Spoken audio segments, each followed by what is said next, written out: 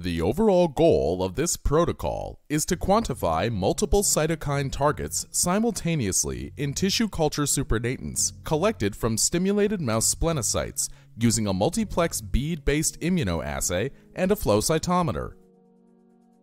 This method can be used to answer key questions in the field of immunology, such as what are the unique cytokine profiles that orchestrate the immune response in context of specific disease states. The main advantage of this technique is that the simultaneous quantification of multiple analytes can be performed using far less sample volumes than traditional ELISA formats, while at the same time reducing nonspecific binding. Demonstrating the procedure will be Nicholas Johnsen, a research associate from our product development team.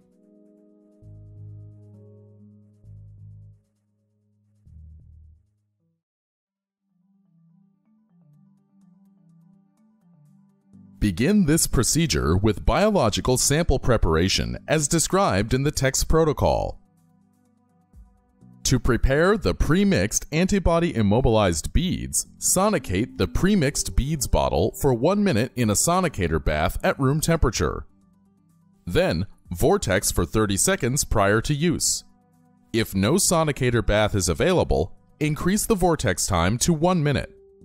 For standard preparation, add 250 microliters of assay buffer to reconstitute the lyophilized mouse TH cytokine standard cocktail. Mix by briefly vortexing and allow the vial to sit at room temperature for 10 minutes. Transfer the standard cocktail to a polypropylene microcentrifuge tube labeled C7.